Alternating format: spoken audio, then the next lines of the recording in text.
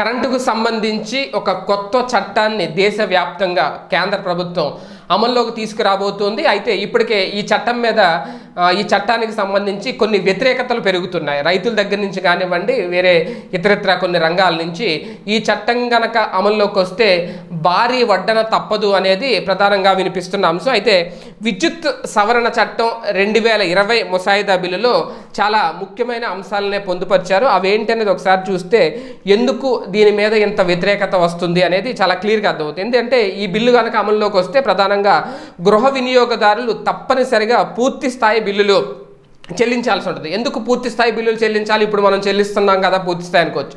పూర్తి స్థాయి అంటే ఆ పూర్తి స్థాయి కాదు. ఈ చట్ట ప్రభావం 97.6 లక్షల కుటుంబాల మీద పడబోతుంది. ఎందుకంటే ఇప్పటివరకు మనం చెల్లించేది సబ్సిడీతో కూడిన బిల్లు అనమాట. ఇప్పుడు ఈ చట్టం కనుక వస్తే ఆ సబ్సిడీ అనేది పూర్తిగా రద్దు అవుతుంది. మనం ఎంతైతే వినియోగించామో ఆ వినియోగించిన దానికి ప్రతి పైసాతో సహా వినియోగదారుడే, గృహ వినియోగదారుడే చెల్లించాల్సి ఉంటుంది. ఇది 2020 ముసాయిదా విద్యుత్ చట్టం యొక్క కొత్త సవరణ వల్ల కలిగే నష్టం అనేది. అయితే ఒకవేళ ఈ బిల్లు అమల్లోకి వస్తే కంప్లీట్గా ఇప్పటివరకు మనం పొందే సబ్సిడీలన్నీ రద్దయిపోతాయి. ప్రస్తుతం తెలుగు రాష్ట్రాల్లో చాలామంది 200 యూనిట్ల వరకు విద్యుత్ సబ్సిడీ పొందుతున్నారు.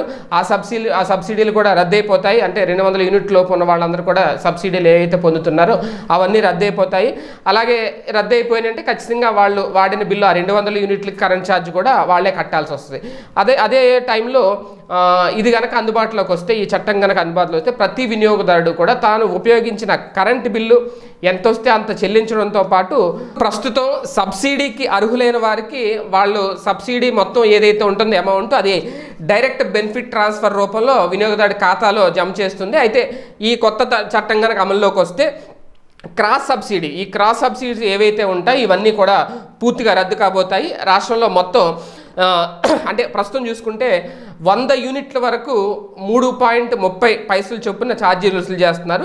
101 నుంచి 200 యూనిట్ల వరకు ₹4.30 అలాగే వసూలు చేస్తున్నారు ప్రస్తుతం. అదే పాత చట్టం వల్ల 200 యూనిట్ల లోపు వినియోగించే వినియోగదారులు ఎవరైతే ఉన్నారో వాళ్ళు సబ్సిడీ పొందుతున్నారు. ఒకవేళ కొత్త బిల్లు కనుక అమల్లోకి వస్తే యూనిట్కి 6.87 అంటే ₹6.87 చొప్పున చెల్లించాల్సి ఉంటుంది కొత్త చట్టం వస్తే. అయితే 190 యూనిట్లు కనుక ఉపయోగిస్తే ₹1,366 చెల్లించాల్సి ఉంటుంది. ఇది అంటే 200 లోపు యూనిట్లు వాడే వాళ్ళు కూడా ₹1,300 బిల్లు కట్టాల్సి వస్తుంది. ఇప్పుడు కొత్త చట్టం ఈ అమల్లోకి వస్తే 2020 విద్యుత్ ముసాయిదా బిల్లుకు సంబంధించిన చట్టం కనుక అమల్లోకి వస్తే గృహ వినియోగదారులకు ప్రధానంగా భారీగా బిల్లు వాచిపోద్ది, వాళ్ళ నడ్డి విరిగిపోద్ది అనేది ప్రధానంగా జరుగుతున్న ప్రచారం. అది దీనికి సంబంధించి కేంద్రం ఏమైనా నిర్ణయం తీసుకుంటుందా? ఇప్పటికే లాక్డౌన్ నేపథ్యంలో ఆర్థిక లోటును పూడ్చుకునే దిశగా కొన్ని కీలక నిర్ణయాలు తీసుకుంటుంది. అందులో కూడా ఇది ఒక